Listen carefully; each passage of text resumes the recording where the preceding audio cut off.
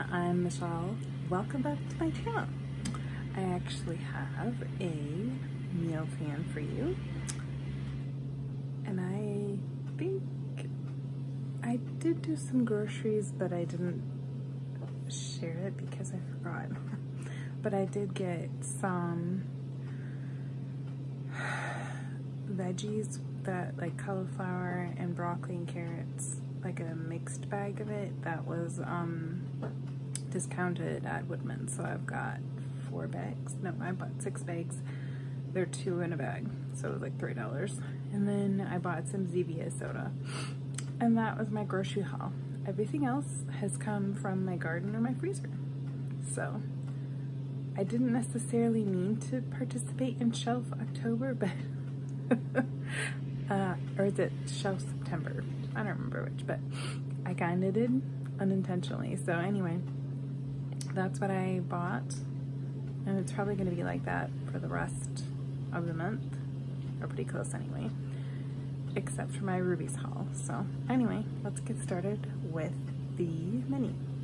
Okay, so I have a little bit of the same things as last week, but that's okay.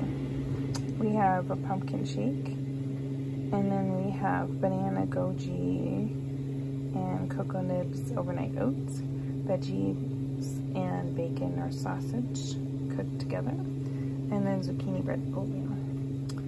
Lunches: cream of mushroom soup, chicken quinoa veggie casserole, and magenta salad. Suppers: butter chicken, chicken and broccoli mushroom stir fry, meatloaf, chicken Dijon, barbecue pork, lime cilantro, fish cakes. And again, I didn't make any of the desserts last week, so I'm going to try again. And I always make beans and rice. Amazing, actually, I always make something. So I'll need to make ranch dressing, but I'm going to try to make these protein balls, because I don't really have anything I eat with my snacks in the afternoon, and these would have protein with it. And then Trimtastic chocolate zucchini cake. I'm hopefully getting to make that this week. Alright, so there you go. My simple, easy, and hopefully successful meal plan. So what's on your meal plan? Anything good? I'm looking forward to mine, and I hope I can stick to it. We'll see.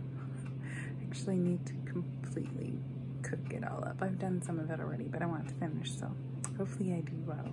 So thanks for keeping me company, and I'll see you next time. Bye.